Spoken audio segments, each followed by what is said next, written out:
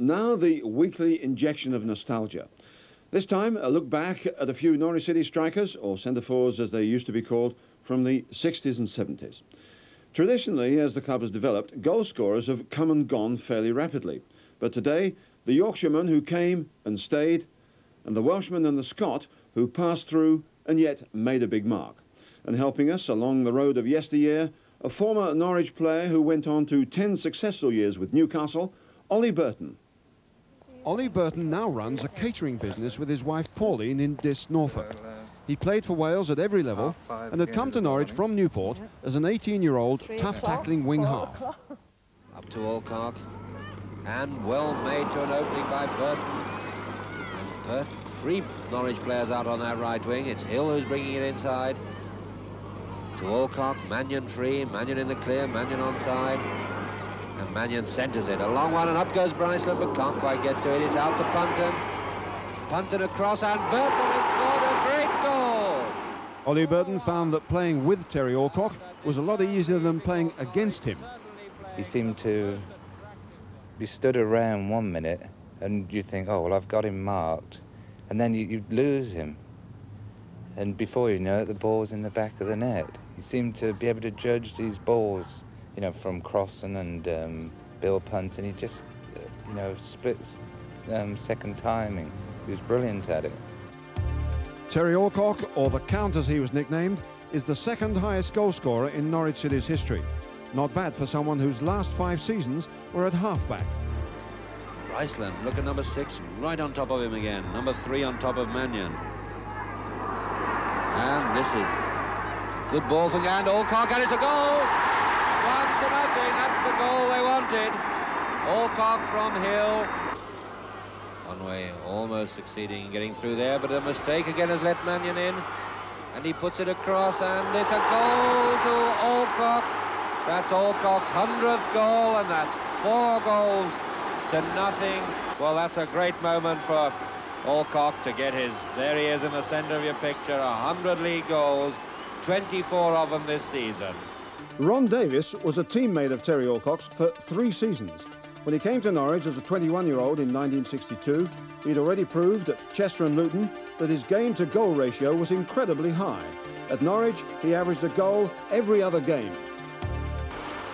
Lucas with a good chance, and again, he's hit the bar, and a header there, that's it by Davies.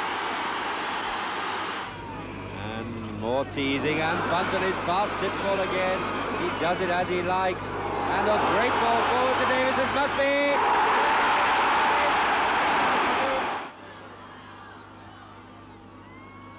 Bryceland with a nice pick to Davies, Davies with a chance, and he's got it in. The ball played to Davies, the centre forward. Davies with it now, turning it infield to Bryceland. Bryceland jinking again. A lovely through ball to Davies, Davies with a chance, if he gets it. Ron Davies was picked for Wales while he was with 2nd Division Norwich. That fired his ambitions even further. He was determined to move on, armed with his growing reputation, particularly in the air. For me, he was one of the most difficult centre-forwards I've ever played against. He seemed to have this knack to be able to hang in the air, seemed like for minutes. Sydenham. Good cross too, Davies. 1-1. 3 men in the penalty area for Southampton. And looking for Davies again, and he's got it again! And it's an own goal. I don't think it could have been stopped from going in, but it's been given. Now 3 men in the middle. If Sydenham can pinpoint his cross, this is where the danger came from in the first half. Over it comes. Davies there, number 3!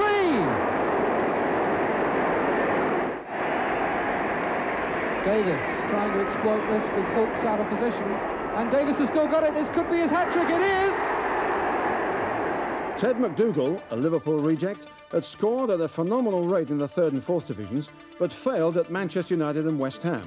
At Norwich, he proved he could score goals at the highest level with the right support and the right manager. John Bond signed him in 1973, in the dark days as Norwich struggled to avoid relegation. even though they went down, he started to score goals immediately. Promotion and a Wembley appearance followed, and then a secure place in the First Division for this complicated character. Reminded me a lot of a player I played a lot with at Newcastle, Malcolm McDonald.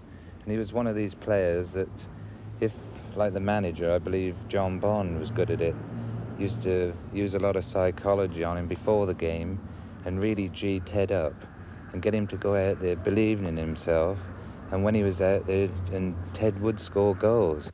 Sissons now will have a chance. McDougall. Brilliant save. Machin, oh, he did well to get that one over. McDougall. My word, it's Stepney to the rescue again. And it's McDougall again. And this time in the post towards him. Colin Suggett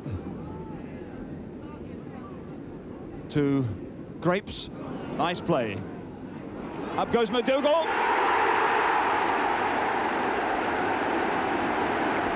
Straight to Miller. Now, McDougall's gone herring down the middle. McDougall can get it. A chance for number 3, Ted McDougall.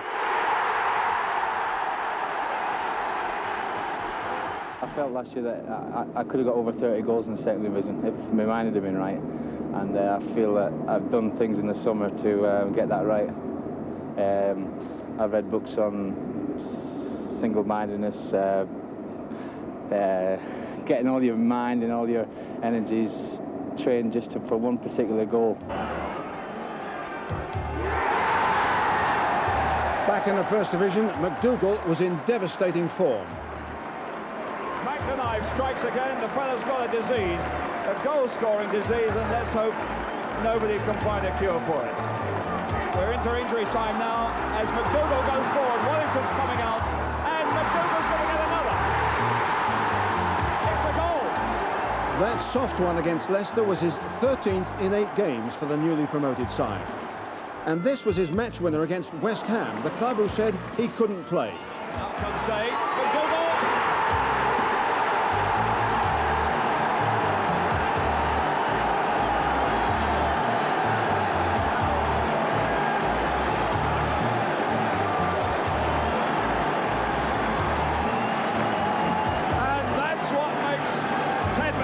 So special.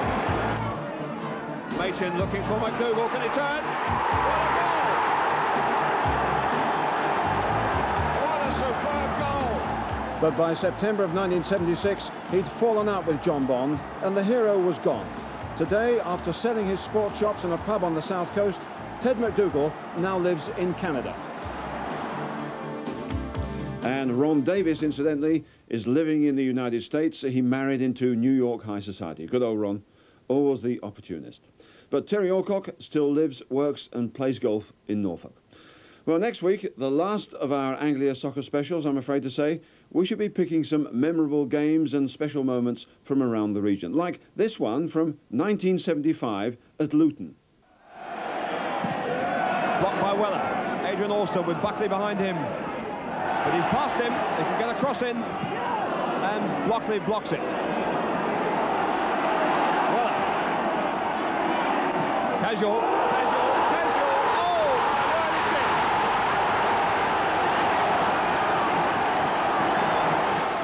They don't make them like that anymore. Anyhow, that's it for this afternoon. Back to the washing up. See you next week.